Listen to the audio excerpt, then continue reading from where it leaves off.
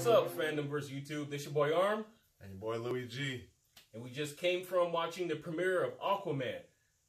And we're going to go over what we thought about the movie. This is going to be an informal review / reaction. So if it's all over the place, forgive us. I liked the movie a lot. What did you think of the movie, Louie? It was good. It had its moments. I mean, it had its moments. There was other times where, you know, I was just kind of like, oh, cool, that's happening. Hey. But I mean, overall, I mean, it was a pretty good movie. It was better than Batman versus Superman. Oh yeah, definitely. Way better than that. Definitely a step up from Batman versus Superman and Man of Steel. There may be a little bit of spoilers in here, so beyond this point, if you don't want to get spoiled, turn off the video. But one thing I did like about the movie is we got two villains. We got Black Manta and we got Ocean Master. And I feel like Black Manta was like an added bonus. Yeah. They could have did the movie with just Ocean Master. Yeah. The added Black Manta's, that thing was pretty good. Yeah. The suit was, you know, on point. Got beat up a few times, but, you know, it happens. You know, you're fighting Aquaman. But, I mean, like I said, overall the movie, you know, if you put it as a whole, it was pretty good. You know, for me. The one interesting thing, because, okay, there's one thing I noticed that comic book movies are doing, and they started with Black Panther, is giving origin stories to villains. Or making us feel for the villain. Back to Black Manta, the whole thing with his father, you kind of feel for him. And you kind of get his origin and his motivation. He's not just evil for no reason. Oh, I think he's evil for no reason. I mean, he's a pirate. He was a pirate, but now he has a reason to really pursue Aquaman. Yeah, well, and I feel bad for him. Like his father gave him a knife. So they established history and camaraderie with it. It's okay. Think of it like this: Michael Keaton on Homecoming. You seen Spider-Man Homecoming? Yeah. Okay, he was a villain, but you know we saw his family life. We saw that he was, you know, him and his team have found all that stuff left over from the Chitauri aliens. You kind of feel bad for him. Well, on that one, you kind of feel more bad for him because he was running a construction company, and he had to, you know, went out and bought these trucks and everything, and then the city said, "Hey, guess what? We're stopping everything. So whatever money you got tied in." So on that one, you feel him. He was trying to make a living. You feel for him. If you feel for Killmonger, Black Manta was. I feel for Black Manta. Pirate. They were stealing. Yeah, he was bad from the beginning, but they established some kind of. Let's put it this way: they made him humane. His daddy blew himself up. But they made him humane. Well, yeah, I mean, at least we can say that. Yeah. They didn't make him just completely evil with no feeling, if that makes sense. Yeah. And then the whole origin story with the Manta knife, at least. Yeah, that was a good one. I just feel like the plot device, because they did it in Luke Cage with Luke Cage season 2 with Bushmaster. You know, they make you want to. These comic book movies, they want you to feel for the villains now. So they kind of did that with Black Manta a bit, depending on your perspective. What did you think of the visuals? They were great. I mean, you got to see the ocean in a different way. You know, when you're reading a comic book or anything like that, you kind of get an idea. But when you see it in the way the Atlanteans saw it, I mean, way different. Everything lights up. Kind of gave me a feel for like Avatar. You know, as far as the world. You know, as far as the lighting and everything like that. So that part I thought I really did like. And really stunning visuals. Yeah, they did a good job on the CG. I mean, if I was to give some gripes about it, but this is some of the same gripes I had for Thor Ragnarok and some of the Marvel movies. Some of the misplaced humor. It was kind of cheesy at certain times, and I know Jason Momoa has like this macho, don't give a shit attitude, especially with his version of Aquaman. But at times, Mary was talking to him about serious stuff, and he's like, "Oh, really? Huh?" Kind of like they dumbed him down, like some big old, you know, fishman Neanderthal kind of thing. So, yeah, I could see that. And there's some emotional parts in the movie too. Like, once again, spoiler alert, you know, we thought his mom was dead. She comes, you know, they find her alive at the end of the movie. She sort of gets emotional with his dad. Yeah, it's an emotional driven movie. And, you know, there's a part where Mera and Aquaman goes to Italy, and it kind of reminds me of Indiana Jones type of movie. Yeah, they were kind of exploration. Yeah, kind of like, you know, what's that movie? National Treasure. Nicolas Cage. They're kind of looking for an artifact. They're kind of rummaging through do things looking for it. I mean, yeah, it did have a little bit of an exploring scene there. What did you think of Ocean Master as the main bad guy? Oh, he was a dick. So yeah. I mean, he was a villain that you wanted to die. You know, you want him to get killed, or Will eats him, or something falls on top of him. I mean, it was just a six-pack holder. He was a jerk from the get-go. Yeah. So very well played. Yeah. I don't know the actor. Do you know that actor? Man, he's been in a lot of things, and honestly, I couldn't tell you right off the top of my head. But yeah, he played a good role. I knew Nicole Kidman was going to be in the movie.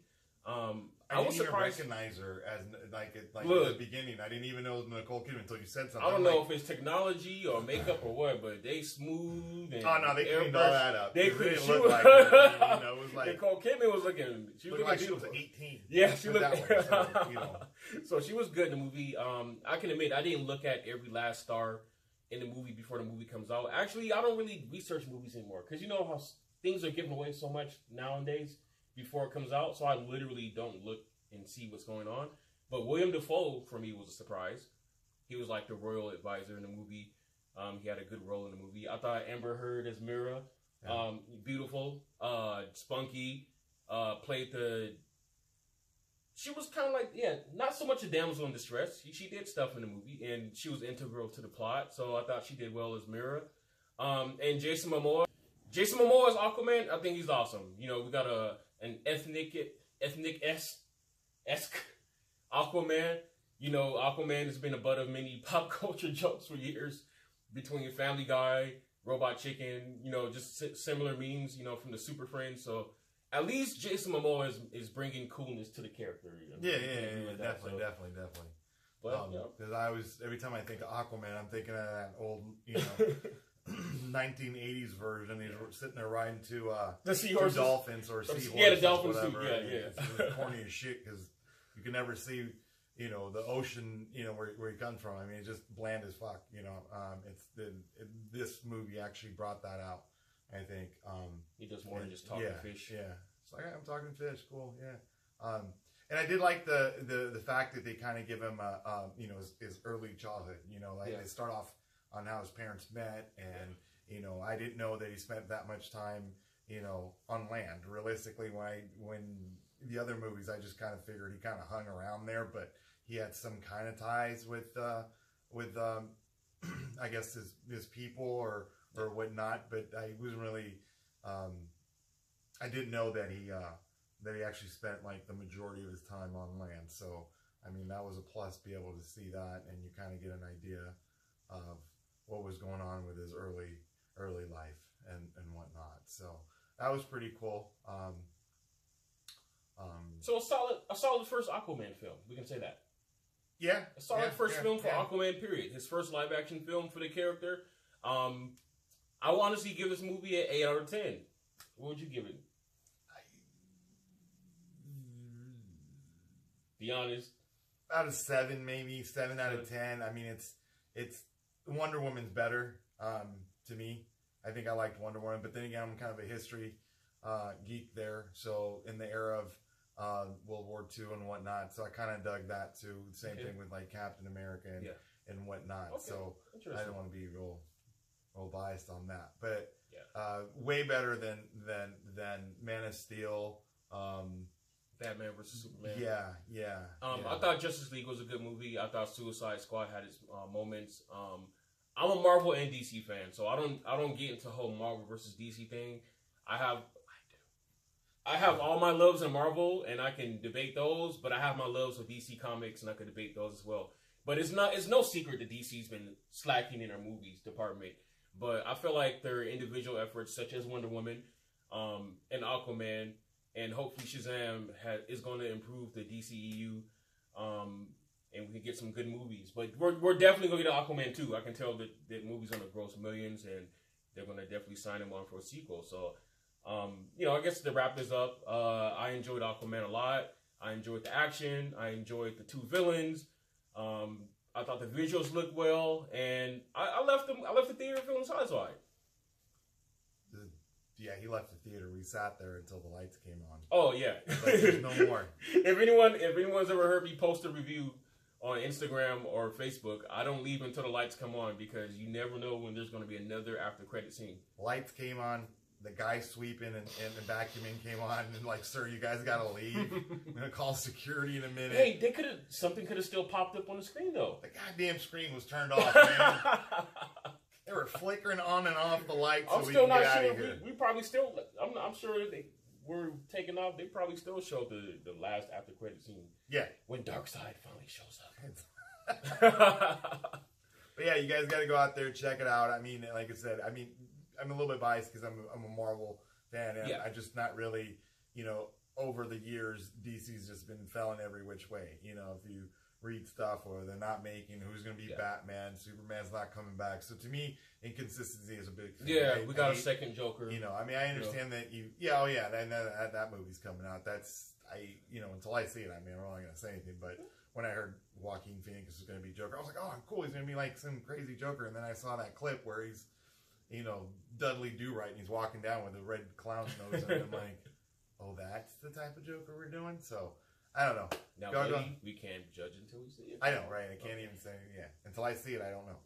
I honestly thought that when they said Heath Ledger was going to be the Joker, I was like, no, man, what are you talking about? That guy? No. True. And I mean, by far the best Joker, I think, in my personal opinion. No, Other than Jack Nicholson. Oh, yeah. That Joker was kind of there, but Heath Ledger kind of took the cake with DC they're holding in, they're hanging in there.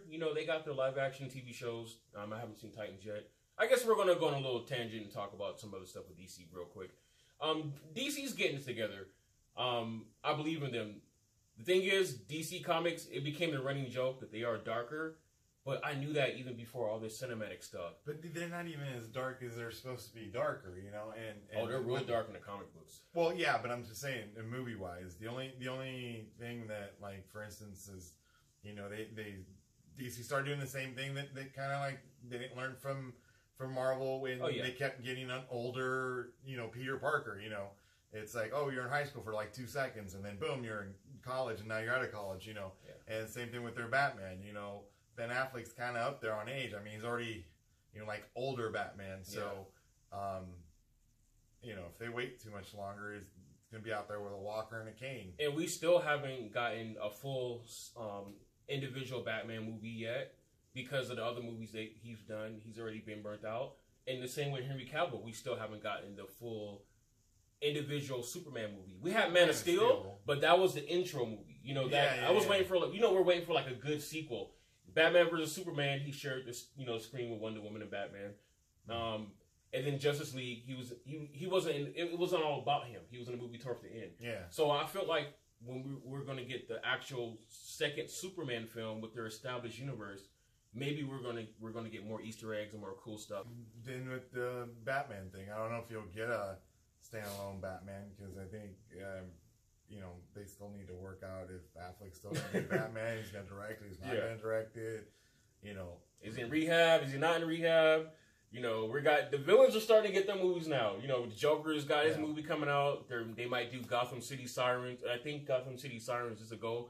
That's with Harley Quinn, Catwoman, and Poison Ivy. Like you said, he's a Marvel guy. I'm a half and half Marvel and DC guy. Well, I got to be honest. I'm 60-40. 60% Marvel, 40% DC. But I know my history for both companies. And, between the animated films, the TV shows, the live-action TV shows, and all the other crap that goes on, they're kind of balanced right now. But, yeah, Aquaman was a good, solid effort. And once again, I give it an 8 out of 10. Louie G? 7 out of 10 for me, guys. All right. Well, thank you, Fandomverse YouTube. If you want to weigh down in the comments on what you thought about the movie, just go ahead and let us know what you think. This is your boy, A.R.M. Your boy, Louie G. And we are Fandomverse. Peace!